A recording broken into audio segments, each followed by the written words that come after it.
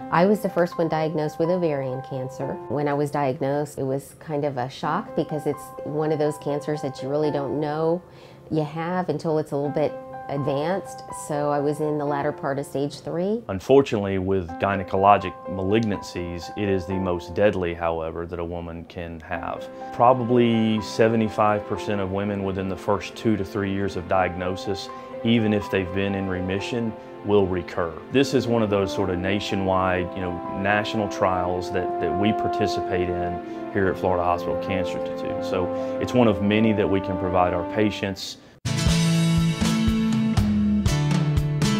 I am very excited by it. What they did initially is they baseline. So for a little over a week, they give you a pedometer and you calculate how many steps you typically take in a day without any changes, and what you eat and the kinds of foods and the calorie and fat and fiber counts, those kinds of things. Other studies have shown that if you can decrease the amount of fat in someone's diet, if they can live a healthier lifestyle, if they avoid obesity, the trend is towards better prognosis and they may do better, but it deserves study, and that's what we're working on this for, to try to find out if that's true for ovarian cancer.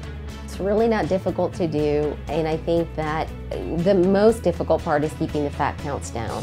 I do think there's enough compelling data in some of the other tumors to suggest that healthy lifestyle, avoidance of obesity, increasing physical exercise has a positive force in the terms of patients' prognosis moving forward. It's certainly not the holy grail, it's not the only thing, but if we can find something that can impact it in any way, especially in ovarian cancer where, again, the recurrence rate's so high and the overall survival is so poor, then we'd like to uncover that.